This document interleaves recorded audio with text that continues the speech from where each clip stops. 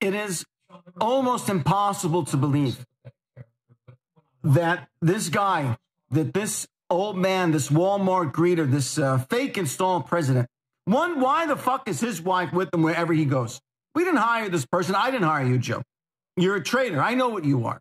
I know what Kamala is. I know what the Democratic Party is. And I know that we have a constitutional crisis of epic proportion.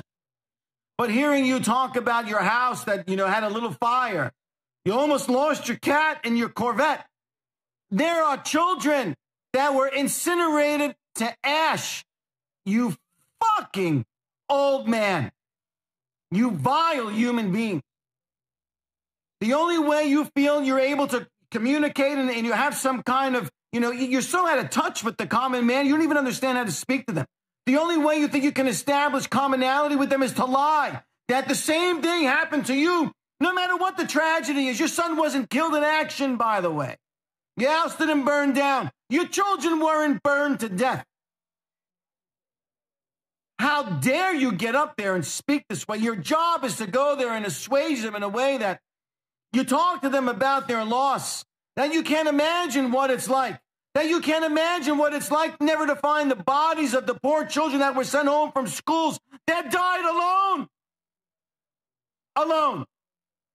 In fear, without their parent or a guardian, that the most abhorrent thing happened. You're a disgusting, despicable bastard. You're too old. You need to step down from office. Maybe the cackling hyena behind you, maybe she'll rise to the occasion. She can't even form a coherent sentence.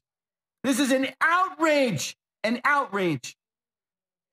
We should just rebuild the goddamn thing the way it was.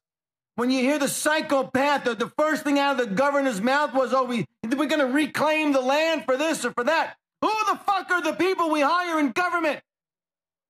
And if there's any truth to the matter that this idiot held back the water, he should be sent down to Guantanamo Bay, never to be seen again. It's just outrageous how we behave in this country. There's no adults.